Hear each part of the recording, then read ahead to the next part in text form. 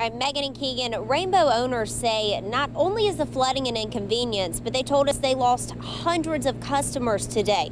And this is going to cost tens of thousands of dollars to fix.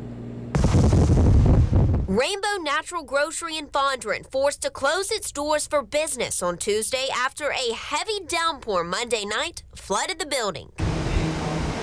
This is one of our worst floods. I mean, it came through the back door, the walls. Luke and Charlotte Lindemo, former CEOs of Rainbow and owners of the Fair Trade Green Store, one of the businesses inside of Rainbow's building, say since 2002, that building has flooded more than 30 times. A building addition was done without the proper permitting studies, and it caused the water problem. The city approved that permit, but it's the city's fault because it wasn't properly investigated. The Lindemos told us Jackson City crews have been back twice to try and fix the problem.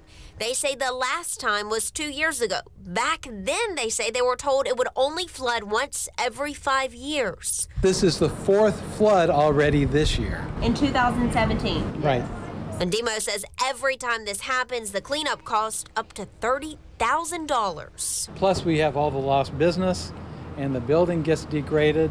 What do you want the city to do? They should really reimburse Rainbow for all of its losses. Because the building is crippled like this now, I think they should buy the property at a fair market price and then give Rainbow a lease of 2 to 4 years so that they can have time to relocate to someplace that doesn't flood.